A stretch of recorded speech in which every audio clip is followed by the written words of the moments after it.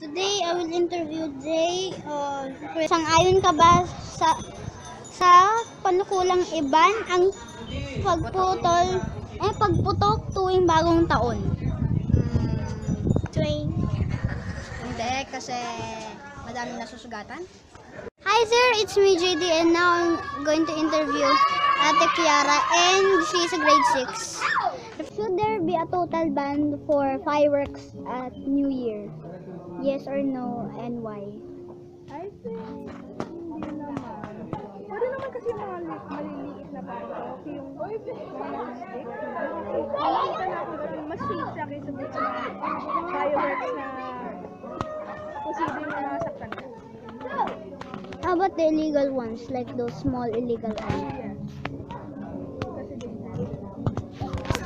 It's me JD and today I'm going to interview Isay.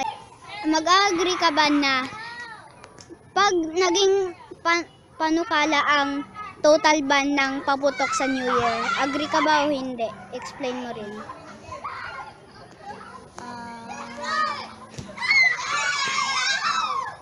Oo, para hindi na masugatan at mamatay ang mga tao. Salamat po. Hi there, it's me JD and today I will interview Marin.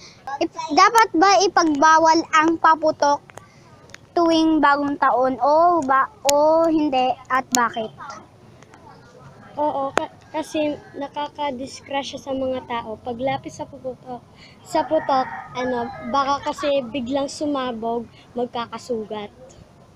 Hi there, it's me JD and today I will introduce Ate Seya. Dapat ba ipagbawal ang paputok sa bagong taon? Oo. Dahil marami ang nasusugatan, minsan namamatay. Ay, yun lang. Magandang araw po. Ako po si JD. Ako naman ngayon ang magbibigay ng aking opinyon tungkol sa isyung dapat ba ipagbawal ang paputok sa bagong taon?